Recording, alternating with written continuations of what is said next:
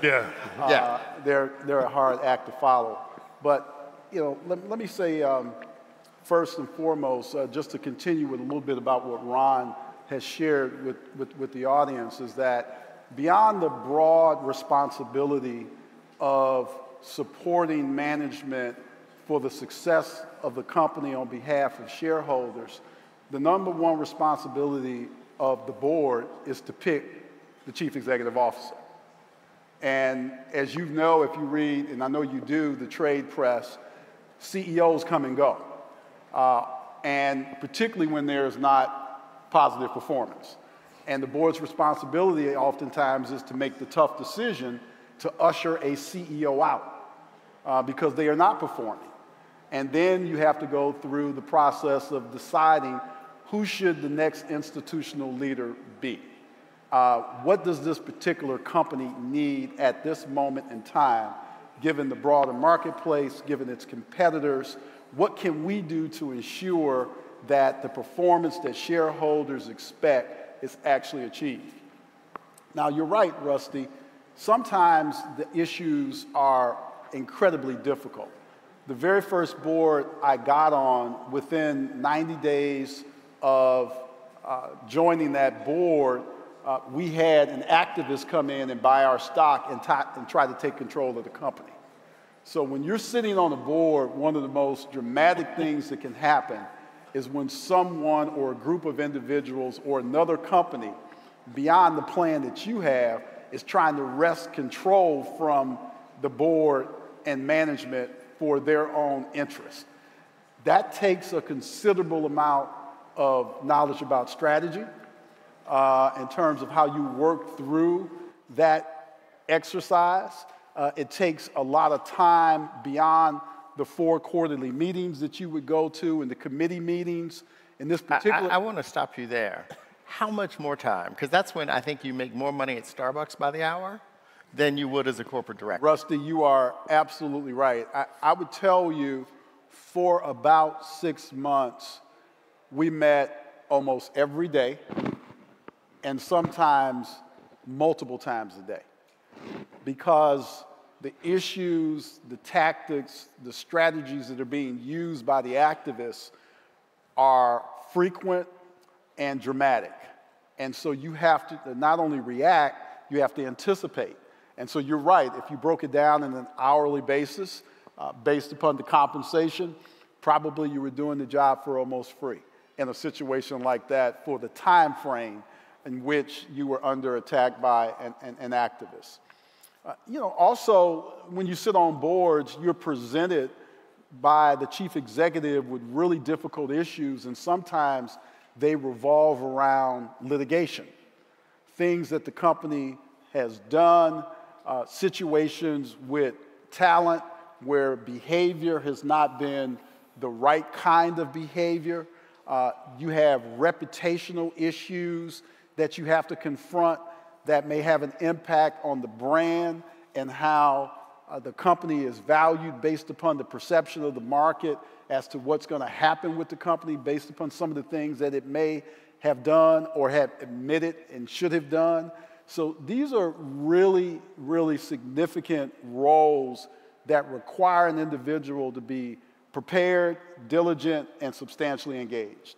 Rusty, can I add one thing? Please, Rob. Art makes a good point. We don't want to get too weedy, but I always, again, for a lot of us, and really I'm honored, I wanted to amplify what Art said, how great it is to see all of you here, because you don't know how many times we heard, oh my God, how'd you find Rusty? You know, there's only one.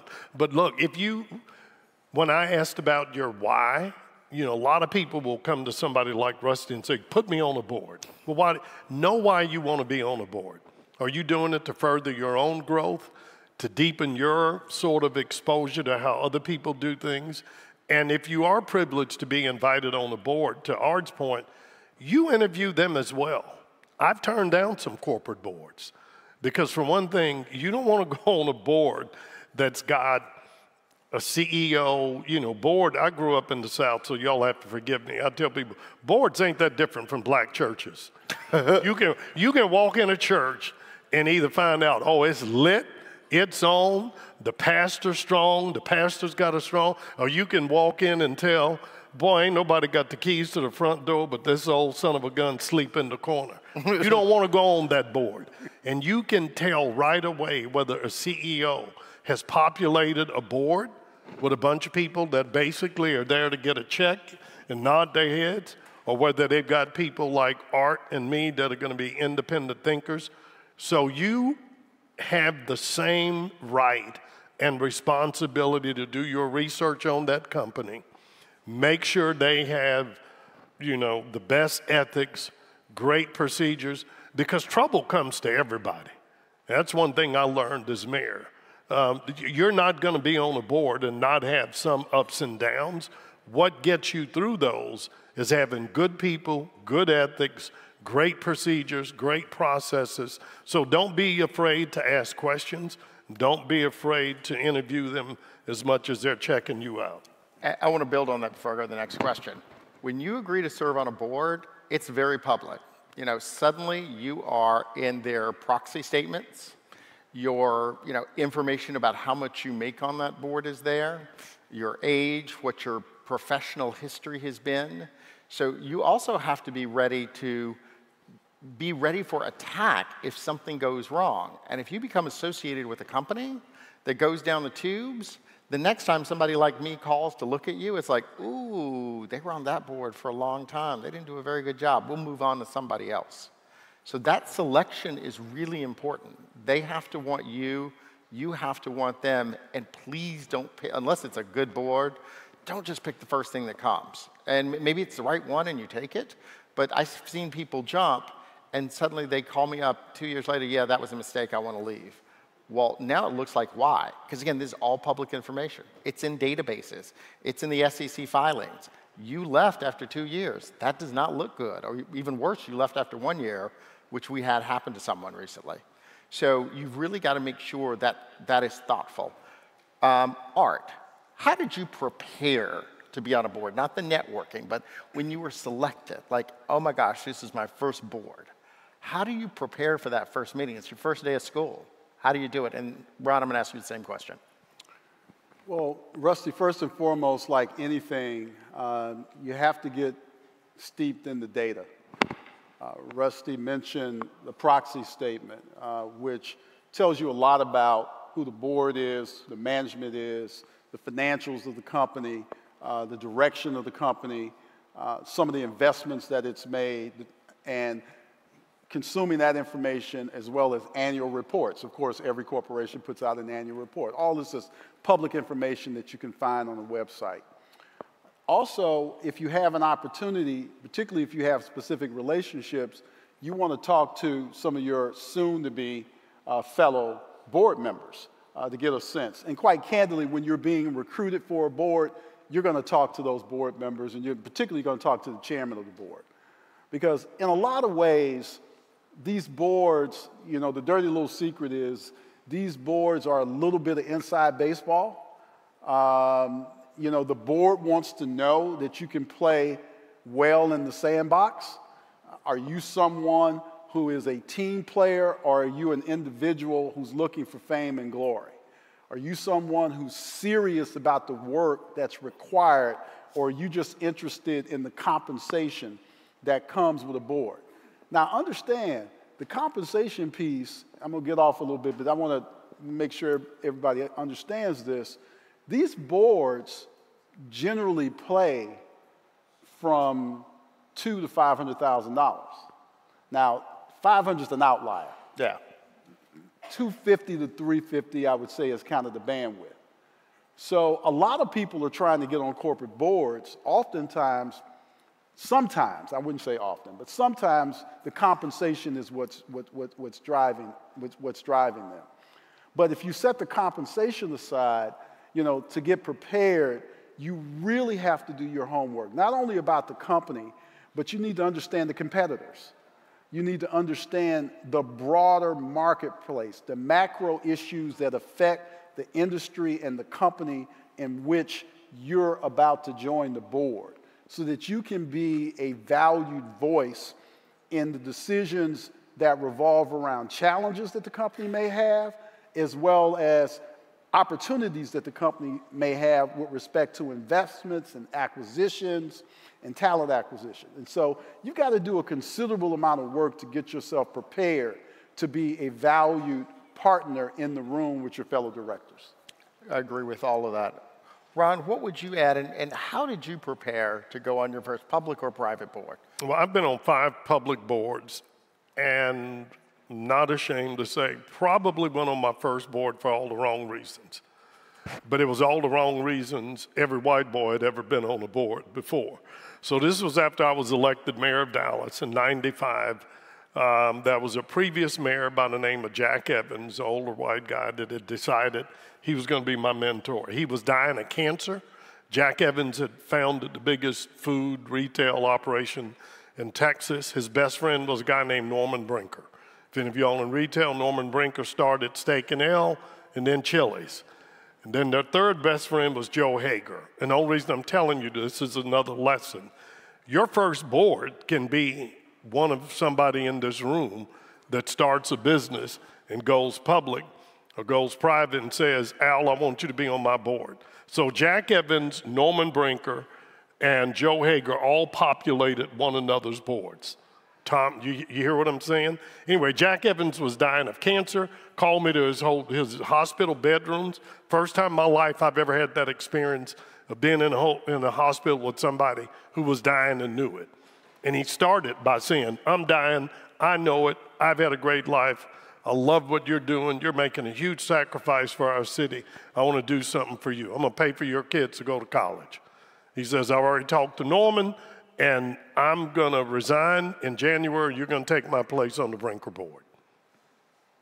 So that's the way it used to happen before Enron. Fortunately, Jack had that conversation with me and walked me through what it would mean, what it would do. Nowadays, in addition to what Art says doing that, it's a lot easier for you. One, if you go on a public board, you're likely to be contacted by somebody like Rusty, one of the people in the executive search business. As much as they're vetting you, they will help you vet that company. But the one thing you all can do, and I know I'm old, is just go on Google. In addition to the company reports, what I find fascinating, always go on their news page, because the news will tell you everything. The news will say we got an activist investor. The news will say somebody else is in. But read enough just that you'll get a sense, is there anything out there? I had a great opportunity. I was determined when I left the U.S. Trade Representatives. I was going to a big international board. I wanted to be an international director. And I finally got my opportunity. Big company, I shouldn't name it, but a huge opportunity, foreign owned and that. And I was just about to say yes. And then I did enough work. I thought, I'm a lawyer. Let me call some of my law partners. And they said, well, you do know in this country, there is no such thing as D&O insurance, and the directors are individually liable. And then as I started doing my What's in the News, I found 5 articles that the founder of the company, who was brilliant, had hired and fired 4 CEOs in the last 36 months. So that wasn't just a flashing red light. You know, that was somebody rolling a grenade in the room and said, boy, run.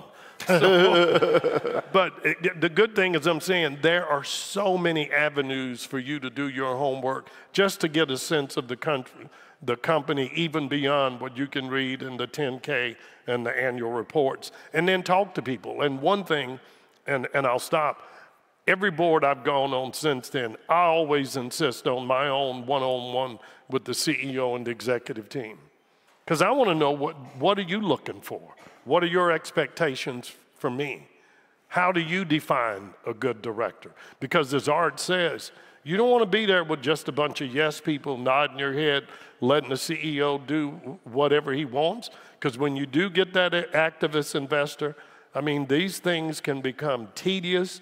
There can be liability involved. So just do your homework and pick the right opportunity. And the only other thing I'll say, don't get caught in this trap of saying, I only want to be on a Fortune 500 company board. You want to get on a board.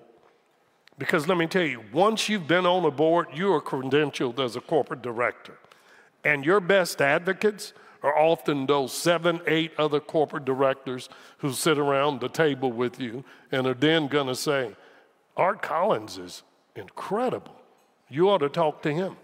I really want to emphasize that point. Don't get hooked up on size. I had someone who's a friend, who's a brother.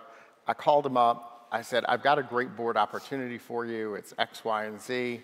And he said, Rusty, I will only look at companies whose market cap is over $30 billion. Now, let me tell you what I do. I focus on the Fortune 500. My firm will do, in the Americas alone, 500 board searches a year.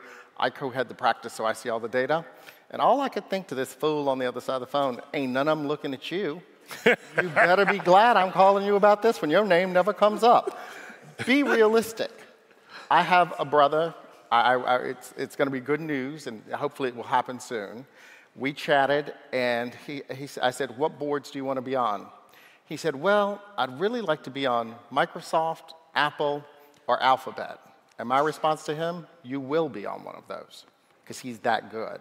And he will be on one of those, and it will be announced this month. So, you know, he knew where to aim, and he aimed exactly right. I have other folks who say, I want to be on PE boards because we create value. We're different. We are about giving advice. It's a very different thing. It's privately held, and then it's going to go public, and they want to learn that. So really make sure you're aiming in the right place where you can add value, because to Ron's point, if you don't add value on a board, when I call up Art and go, well, how was Butch on that board? I don't know, fair to middling. You're dead. You want the soft references to be really good. Art, you know, Ron told a story about a mistake that he almost made. Any story like that for you, or one you actually did make, and how did you get out of it related to a board? For-profit or nonprofit? Yeah, I would tell you this is my greatest mistake, and I think about it regularly. I was much, much younger. I heard Joe Briggs call out our alma mater, Florida A&M, so I spent about 20 years of my life in this state. And when I was 41, I became chairman of the board at the university. And I had not really had any substantial governance experience. I had been on some nonprofit local boards in the community, but nothing that had, maybe one other board that had a statewide impact, nothing with a national impact. So I was still learning what governance meant. And we lost our CEO, our president of the university, and we went through a search. And I was so determined to make sure that the outcome of that search was what I wanted it to be, because I thought I knew best for our institution, particularly having been a student at that institution, that I became more of an activist in the search process as opposed to being the chairman of the board and more of a manager of the search process. And I showed my hand in ways where I went and did interviews of specific candidates that I wanted to rise to the top. And sometimes you have adversaries on boards. Sometimes they have agendas that are different than yours. And to the extent that others are not being transparent, your transparency can work against you. And so I stepped too far out front in that decision. And ultimately, at the last minute, the candidate that was best for the institution withdrew from the process. And I take some responsibility for that, given my activism. So that goes back to earlier what I talked about in terms of being a team player and being able to understand that on these boards, although they're public companies or whether they're private companies, you're still dealing with individuals. And there's politics, and there's negotiations, and there's trade-offs. And it can't be about you. It has to be about the institution. It can't be about your ego. It has to be about the mission and making sure that the individual that's selected is best to achieve that mission. So that was my greatest mistake as a director, if you will, on a board. And I want to emphasize, listen to that. One of the things that when you're interviewed for a board by any search firm, Once we call you, we assume you've got the right educational background, the right professional experience. It's really about what you've done the last 10 years. If you want to know what we care about, it's your last 10 years as an executive and your track record. But what we're really interviewing you for, board behaviors. Are you going to be a team player? Are you going to listen? Do you have humility? I mean, we actually have sheets, and we capture these things down, and we write them up about each candidate. You know, can you go into a difficult situation? One of Ron's greatest gifts, he can go into a difficult situation, listen, and if there's a lot of tension, he has an amazing ability to use humor to take the tension down and to solve the problem. It's those leadership behaviors that really matter in the board interview with both the recruiting firm and with the directors. There may be some, oh, this one has international experience, that one's got technology experience. You can't control that. You can't control your behaviors and how you show up. That really matters. And if I can, Rusty, just a little bit more on this, because I'm looking at the time. No, because I'm going to love on you. I'm going to just say, I've known, we've all been friends, you can tell. As much as I have admired Art Walker, I don't know there was anything he could have said that would have taken him to the next level than his humility and honesty in what he just said. Yep. That's leadership.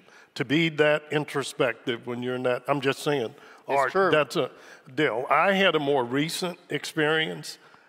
I'm not sure how much I can go, but let me say two things. All of you in this room, I'm going to believe, are here because you have some level of ambition, not only ambition, but you've got the talent and the skill set. And one, I just don't want it to go unspoken.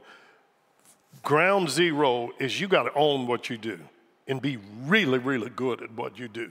Secondly, we don't often think of service on a not-for-profit board like a college as a stepping stone to a for-profit board.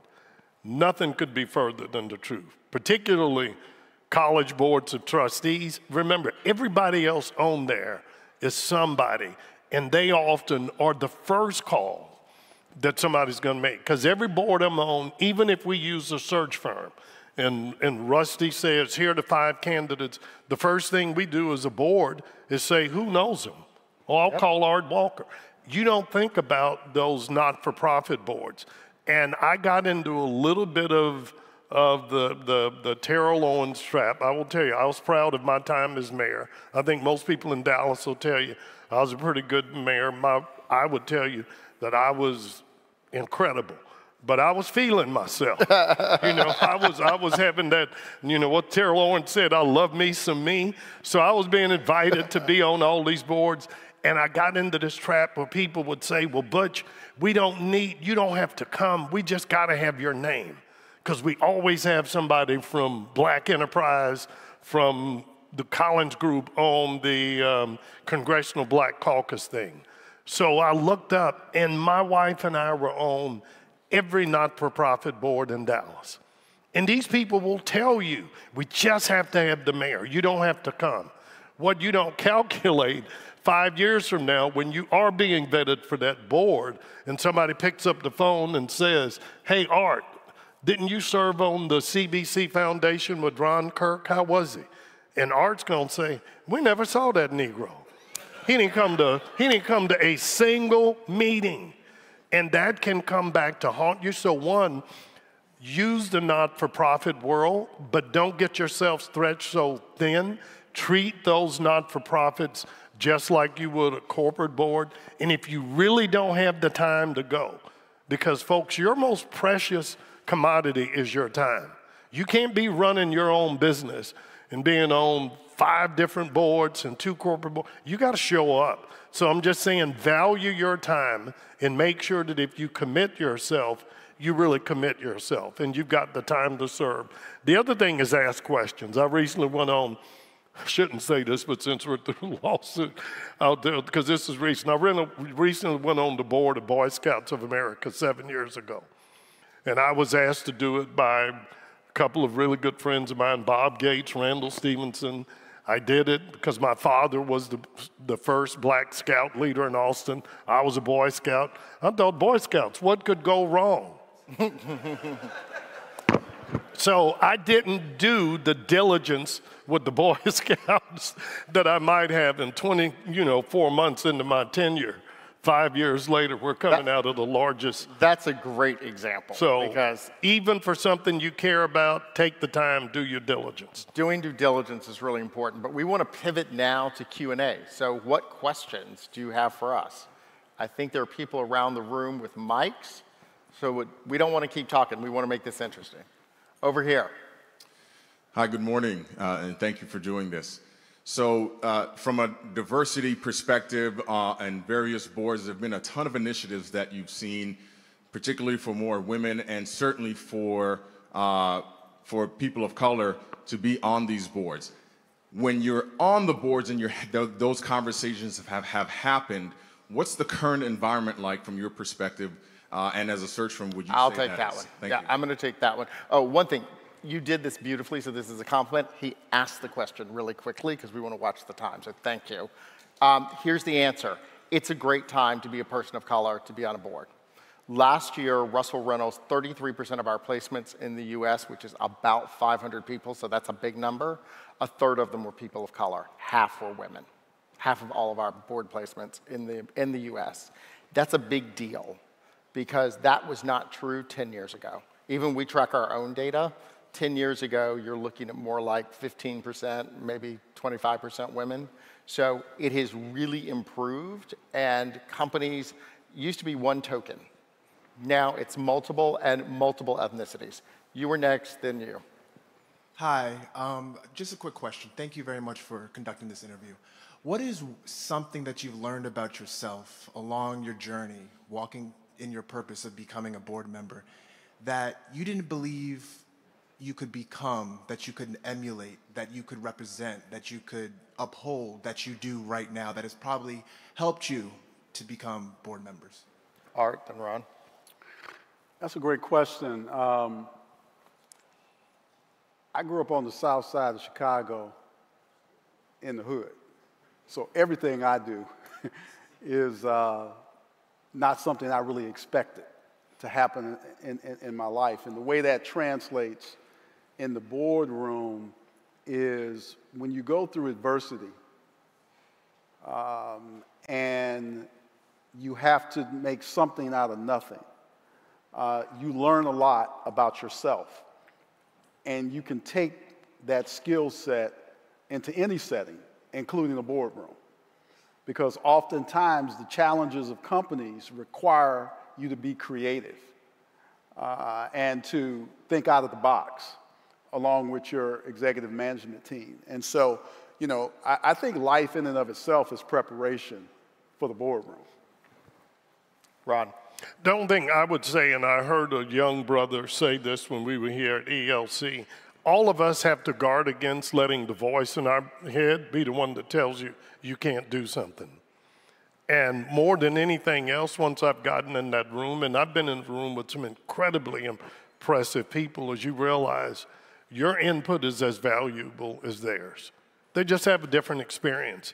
And I have to go back to the brother that asked about DE&I. One of my mentors is a great friend, Milton Carroll, who's been on a number of corporate boards, chairman of boards, and Milton Carroll just makes it plain. I'm on the board to help black people, period. And at first I got worried that I was always on nom and gov, but that's where the power is. And I told that story about me being on the first board, and I'll stop, about Norm Brinker and Jacket. No other group of people worries as much as we do about, should I say something? They know we're black. I'm like, oh, I mean, we can hide a lot of other stuff, but if you don't promote us, nobody else will. And one of the things I'm most proud of. Amen.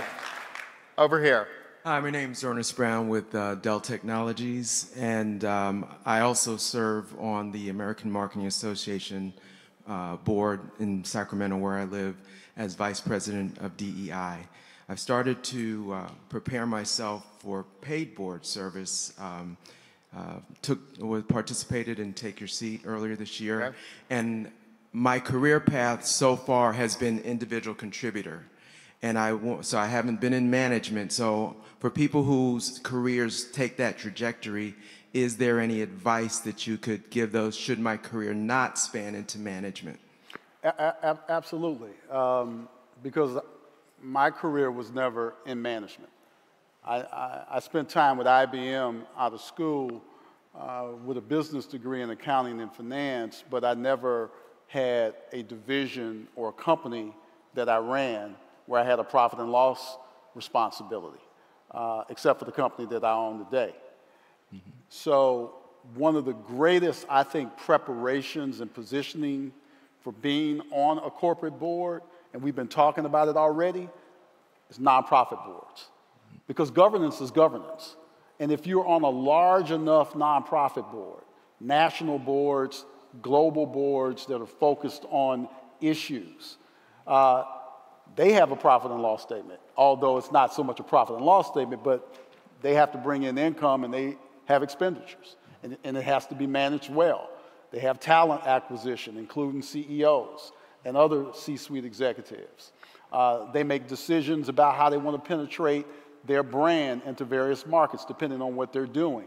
So nonprofit organizations are a lot like corporate organizations. They're just not for profit. Let me just add, hospital boards. Hospitals are companies. You've got people in beds, you've got ambulatory services, you have all of this stuff, you have complex staff, heavy regulation, and guess what? Rich people love to be on the hospital board, so when they get sick, they get good care. And I know several people who somebody from that board said, she did a great job. She is really good. And now she is on a Fortune 500 board. And I can name a couple of people like that because the experience they had, they served on the audit committee, which can be painful, but is the best single learning experience anyone could have as a director. I'll give you one more piece, if I can, quickly. And then we're going to go there. So in my late 20s, here in Florida, I was the insurance regulator. I ran a division that took over troubled insurance companies. That responsibility and experience served me well when I was being interviewed by Aflac to join their board because they understood that I understood insurance regulation. And they're regulated in every 50 states, all of the 50 states. And so government service is another place you can pick up a skill set, as Ron did as the chief executive officer of a city with a budget that had to be managed and balanced. And as the United States Trade Representative, that government service, the diplomacy that he learned, the negotiating skills, all of that comes to play in the boardroom. So there are multiple ways to position yourself for getting on the board beyond being a manager or a CEO of a company. Thank you. John Shoemate, currently serve on a nonprofit board, my alma mater. Now that you're on the nonprofit side, how do you transition, and specifically for you, Jack, how do you get on the radar and how do you get someone to pick up the phone to call you? Well, what you want to do when you're on a nonprofit board is, first of all, do a great job. The second thing is half of board searches, particularly with smaller companies, so where you all will start, there's no search firm involved. No small company wants to pay a firm like mine 6 figures to find somebody. It's like, I can find somebody. They call us when they can't. So do a good job and then network. And Ron, I'd like for you to take this one. In your communities, network with business leaders. Actually make a list. Who do I know that sits on a public company board? And I'm going to quote Mellody Hobson here, and we all revere Mellody Hobson. Please do not call someone up and go, I want to be on your board, because forever, she says, every time I look at you, I'm going to say, oh God, he wants to be on my board. That is not what you want. And this is for JP Morgan, Starbucks. These are not small companies, and these are big CEOs who are asking her this, so everybody does it. But, get to know them and ask them, any advice you have. People love to give advice. The older we are, the more we love to give advice, don't we? Here we are up on the stage, just for Butch.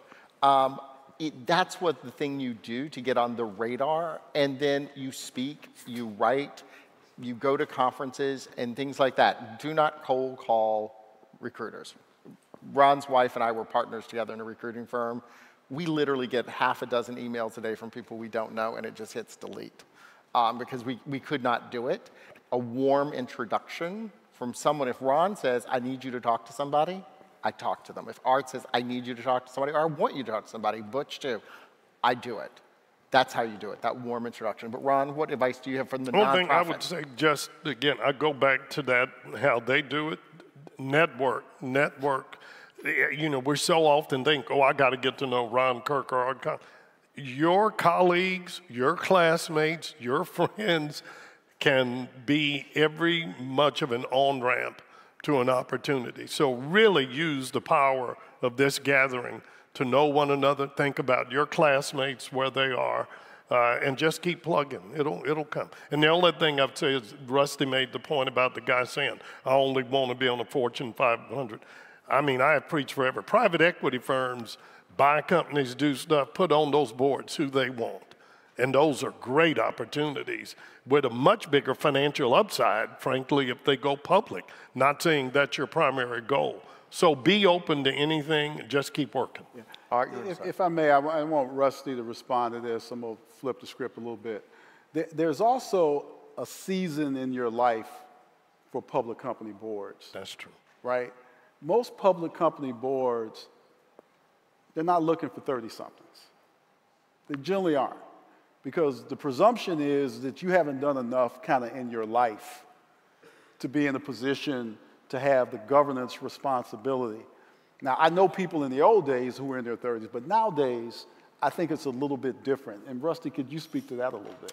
Yeah, so most of the people we put on boards are in their 50s and 60s. People who are in marketing and technology, we skew younger.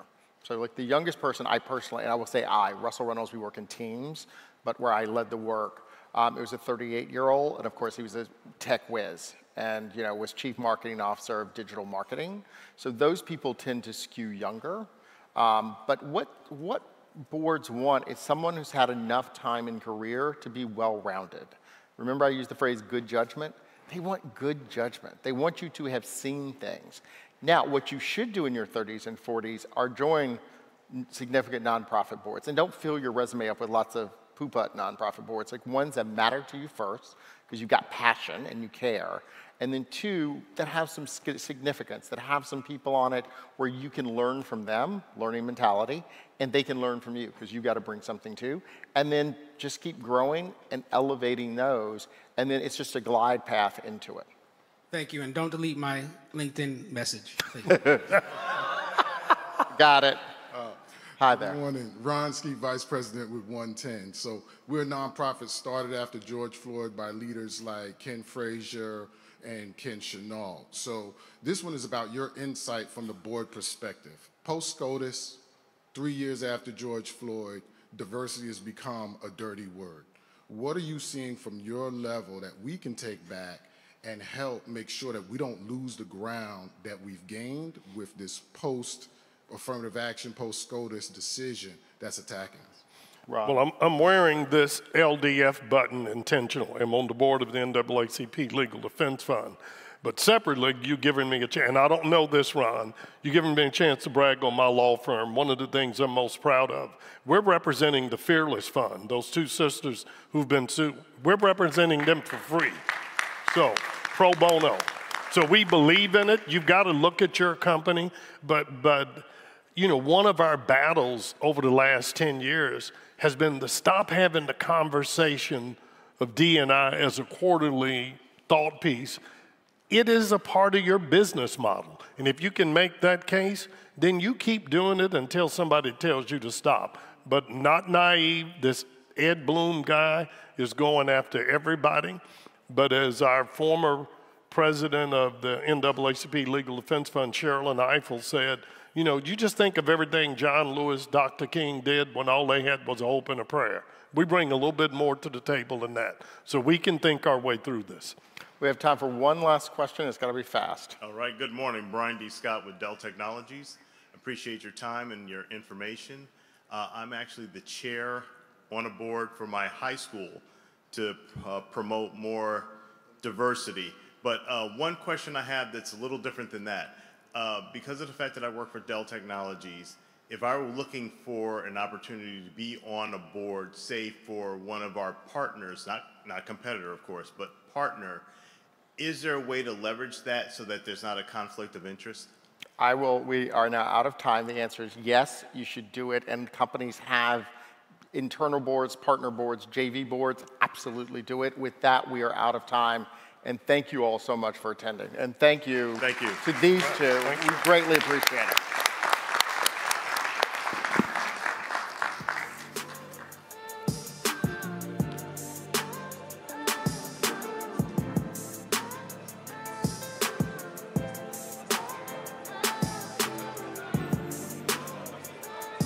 We got a few more things to talk to you about before you head out. If you don't mind, give us your attention. Can we give another round of applause to our amazing, amazing panel, Ron and Art and Harold? Rusty, weren't they amazing? Amazing indeed. I know some of you already itching to get out of here. Just a few more things. Please allow me to share a few housekeeping notes before you make it to your next session. So one, the gentleman, maybe lady too, most active on social media using the following hashtag, the tic-tac-toe symbol for those who've been older, BMXL, has a chance to win a gift certificate. Listen carefully. 2 days and 1 night stay for two with a golf view room. I don't hear any ooh. Here at the JW Marriott Turnberry Resort and Spa, and accommodations include room, tax and resort fee, and a round of golf for two. Can I hear another ooh? It does not include caddy or caddy gratuity.